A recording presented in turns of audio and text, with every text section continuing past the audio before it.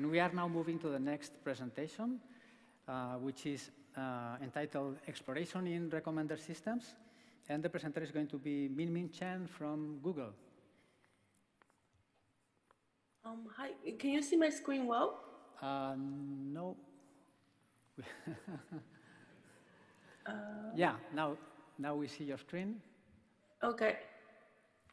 All right, this is Minmin from Google, and I'm here to discuss the work on understanding exploration in recommender systems. So this is a joint work with many collaborators from Google.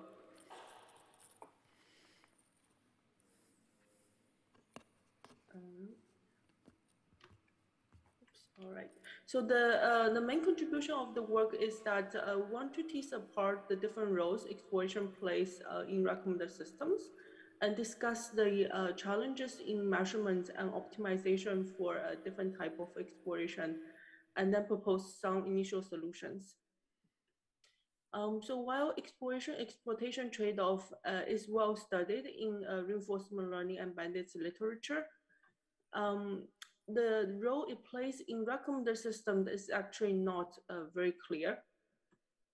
So for most industrial recommenders these days are powered by ML models that has been trained on a large amount of user item interaction pairs.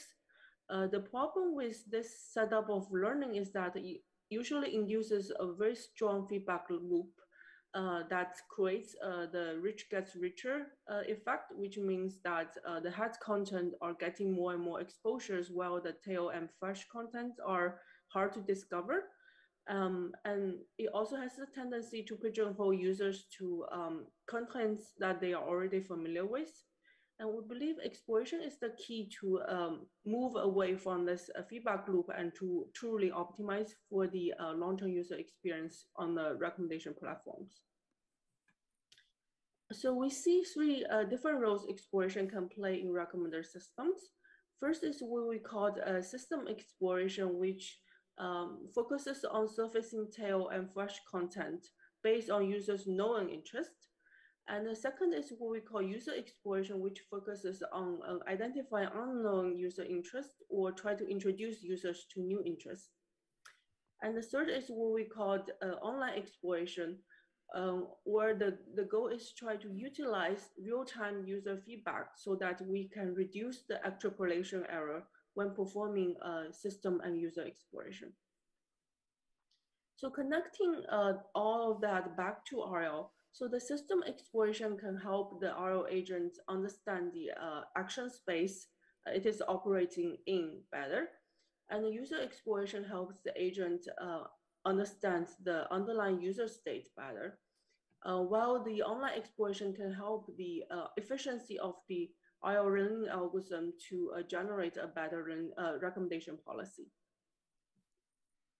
So on system exploration, the main challenge is actually on the measurement side. So what we are wanted to point out here is that you actually wanted to maybe rethink how you wanted to measure exploration, a system exploration in your experiments. So when people perform system exploration to surface more tail and fresh content, they often see that it leads to neutral experimental results, and sometimes they often see negative results as well.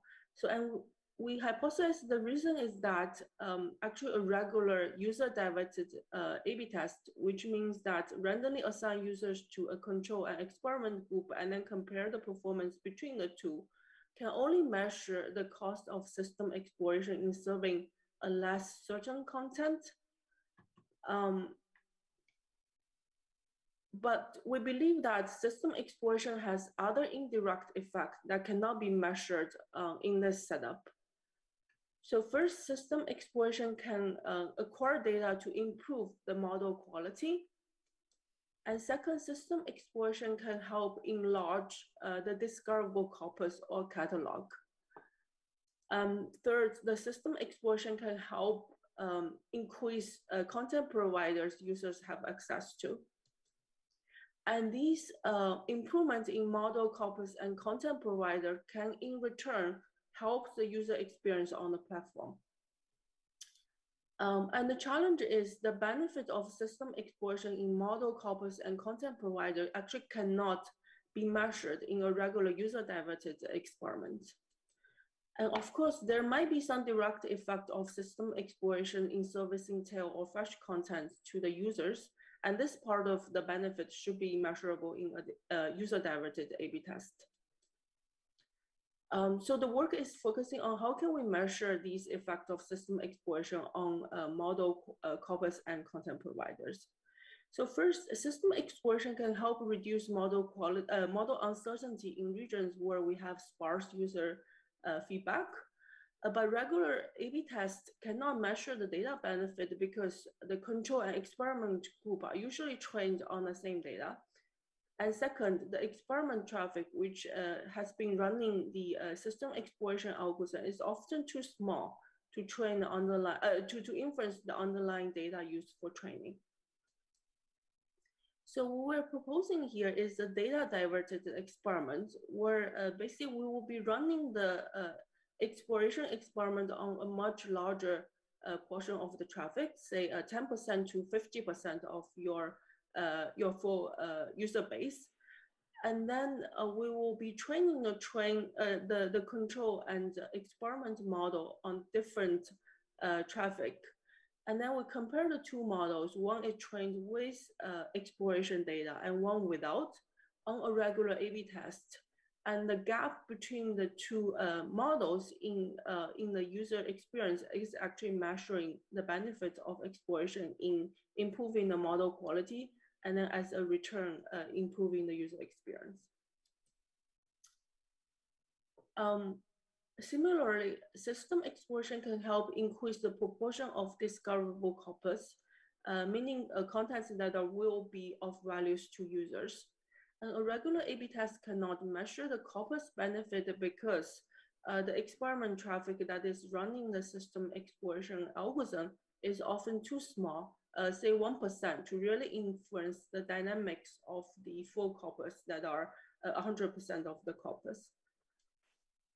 So what we're proposing here is to run a user and corpus joint diverted experiment so that in the experiment group, the X% of users is only in charge of exploring X% of the corpus. And similarly, the control group users is only accessing X% of the corpus. And then we compare these two groups on a corpus related matrix to measure the effect of system exploration in increasing the discoverable corpus. So to connect the full story, meaning that system exploration can enlarge the corpus, and then further a larger corpus can actually help the user experience. We basically conducted the experiment where we in fact actually reduces the corpus size. So what you can see here are, so this blue curve here, we actually reduces the corpus the user will have access to from 100% to 90%. So basically means that for each user, 10% of the corpus is randomly filtered out during the experiment, in the experiment group. And we can see that actually the user experience actually degenerates significantly when we do that, and the experience is getting worse and worse during the experiment phase. So from these results, we hypothesize that if we're able to, on the other hand, increase the corpus size, then the user experience hopefully will be improved. So once once we can measure the benefit of system exploration on these different components of the system, then we can basically study or compare the efficiency of different exploration strategies, such as to improve tail and fresh recommendations by improving generalization, or use uncertainty-based exploration techniques such as ensembling or bandits. Now, second part on user exploration, we actually have another publication at this same venue focus on that. So I would actually recommend everyone who's interested to go to our talk in 2 hours later, because I have to keep this part very brief due to time constraints. So the main contribution of this work is actually to show that curiosity-based exploration, which are a set of techniques developed in RL that focus on encourage discovering of unknown user interests or try to introduce users to new interests, can actually lead to long-term user experience improvement. And now the third part on online exploration. So exploration in recommender systems is actually very challenging because it means that we essentially is asking the agents to accurately estimate the values of user item pair it has never seen before or rarely seen before. It is challenging in recommender systems because we're dealing with extremely large user and item base with power law distributions, meaning that there are a lot of user item pairs which the agent has never seen feedback on these pairs on before. And then the noisy reward that we observed is also very hard to reason about. And compared to many standard RL applications, exploration in recommender system is much more expensive because an efficient exploration can actually hurt the user experience on the platform. So the one solution we're proposing here is to actually use online learning or on-policy learning to take into account real-time user feedback when performing exploration so that we can reduce the extrapolation error. Meaning that if an exploration has shown to the user a wrong recommendation, and then the user feedback can be directly taken into account to self-correct the errors. So what we're proposing here is basically an online learning system, which basically triggers event aggregate and model update in every minute, meaning that the time delay or the latency between a user giving feedback and that feedback is used to train the model, and further that model is used to serve the user. This whole end-to-end latency is controlled under 1 minute. So by combining this online learning system with a simple linear contextual bandits algorithm that assumes a linear payoff between the reward we observed and then the underlying context we use to model, and then we further perform exploration, Thompson sampling at serving time for exploration. And this simple setup actually leads to over 20% improvement on one of the top line metrics, and then more than 2% improvement on user retention, which is a very hard to move matrix. So this scales of improvement is something we have never seen before, which does suggest that there are a lot of headroom in this directions of using online learning to improve user experience. So in summary, in this work, we basically tries to understand the different roles exploration can play in recommender systems and discuss the different challenges in measurement and in optimization. And we propose some solutions to start the work in these directions. And we hope these can serve as a foundation for more work in the directions of exploration. Yeah, and thanks for the attention of everyone, and I can take questions now.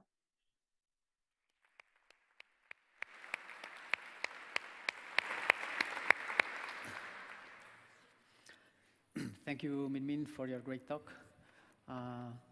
We don't have any questions from the audience here on site. We do have a very good question from Anthony Jameson. The question is, do you think it's important for users to know that the system is engaging in exploration? For instance, could this knowledge make them more tolerant of recommendations that are not immediately useful?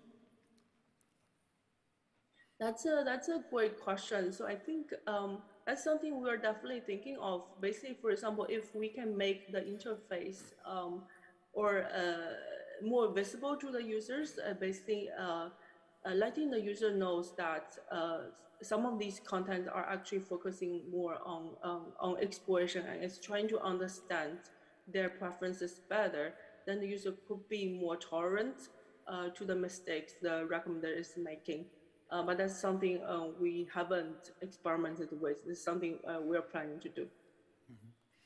Thank you. And I think we have time for just one more question, and it's going to be from the audience on site. Hi, Francois from Amazon. I had a quick question about the exploration. Sometimes we observe that a lot of users tend to just like hearing popular content, and sometimes they like to discover more things. And I was wondering if you look into that at all, like for which, are you looking into how to identify users for which that like exploration as opposed to users who hate it, for example? I think that's a great question. So we don't have definite answers on that. So one thing we have been started looking into is so basically use the historical data to try to so that's so in the talk that we're going to do later on, what we can do. One thing we have been doing is basically compare, for example, the user content consumption to their historical activities on the platform. Try to understand, for example, if a user tends to consume repeatedly consume similar content, or they actually will consume something different than they have consumed before. So that could be one indicator of whether a user is more exploratory or they just wanted to focus on the content they are already familiar with. So another thing that we have been looking into is basically try to utilize the users' for example, different kind of engagement behavior on the platform, try to understand. So for users, let's say if they have very high click-through rate on the platform, so estimated the CTR on the platform for the different content, then we can assume that the user is actually in highly engaged or exploitation mode.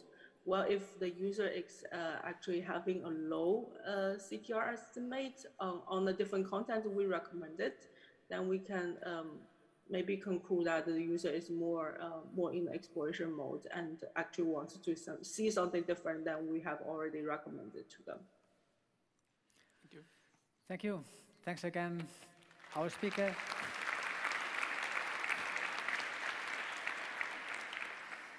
And well, I encourage all the questions that I couldn't transcribe.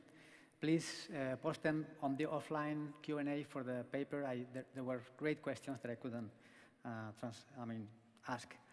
So the next paper is Black Box Attacks on Sequential Recommenders via Data-Free Model Extraction, and it's presented by Zhenhui Yue.